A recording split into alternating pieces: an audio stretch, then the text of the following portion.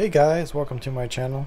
So tonight's video is about this new little circuit. I had a customer that was asking for a basic Hall circuit, so I just built this little guy, and very basic. Just have your on-off switch, you have your MOSFET, input wires and the output wires. This has a high-speed Schottky diode on it, and then it has a little Hall circuit that comes up to right here.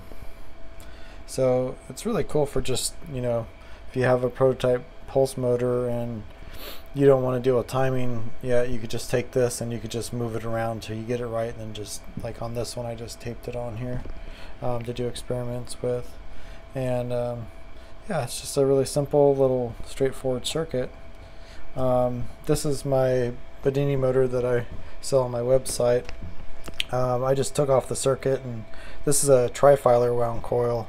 So I actually just put all the wires in parallel for this circuit, and then Hall sensor here with this has 8 magnets, all monopole. So yeah, and then it has the all the welding rod cores and stuff like that. So yeah, we'll fire it up. But a few basics here. We're just using 12-volt battery with the amp meter, 1 amp meter.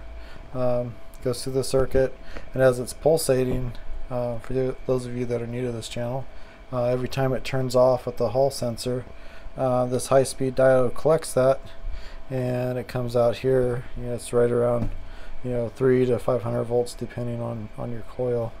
And then my little cap dump here collects it, and then when it gets to, this is a 16 volts, so it's about 16.5 volts or so, discharges into this charging battery.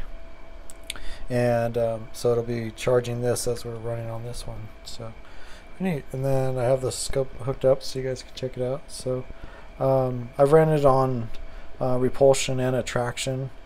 They're both very similar. The repulsion is nice because it just kind of kicks itself going. You don't have to try to turn the wheel or anything like that. So without speed control, you do have to be careful because you can't dim it down to start the motor, so it's going to have full power right off the get-go. So yeah, so let's kick this over, and you can see it kind of hit the one to get started. As we get up to speed here, here's the scope. So we're on 5 microseconds, and then each square is 10 volts. So if we bring this out a little bit more, you can see the waveform. So here's the cap charging on the bottom. These are your square wave on the power. And then at full speed with no load, we're just a hair over 150 milliamps. And then here's our cap dump going. So we're about 900 milliamps, 800 milliamps every dump. You can see the battery kind of pulsing up with it. So what we're going to do now is I'm going to change up these loads a little bit, and so you can see a little bit different. We'll just slow this thing down. So we're going to put this prop on here, and then we're just going to kick it over again.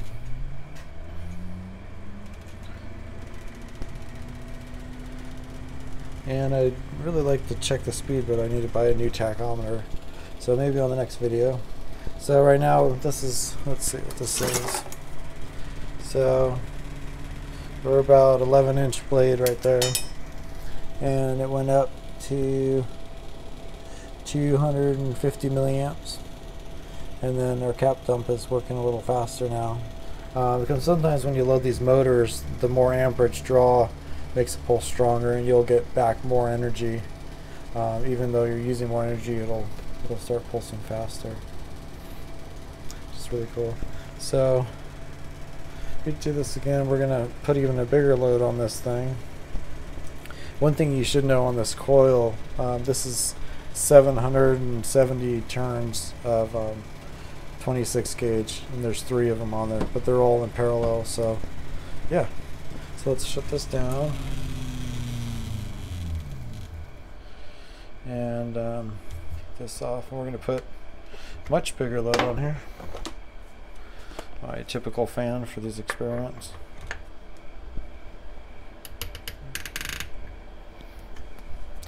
So now when we start it up, it's going to use a lot more power, but just kind of hits the one and then comes back down. So you can see the waveforms are a lot wider now because it's going slower. But yeah, using just a hair under 400 milliamps, but you can see this is pulsing much faster now. And yeah, runs really smooth. So it'll run on this motor, traction or repulsion, but like I said, repulsion is kind of neat because it has the ability to start. When you're in traction mode, you'll have to physically turn it to where it doesn't just stop and lock out right there. But yeah, you just have to play with the timing and move it around until you get a nice comfy spot there. You want to adjust it to where you're the lowest amps on your meter. So yeah, so this is just designed for 12 volts, 3 amps. It's just a real simple little test circuit that runs really good. We have a 200 watt MOSFET on there, and this is a 20 amp Scotchy diode. So yeah, collects it really nice. Super fast diodes help a lot. So yep.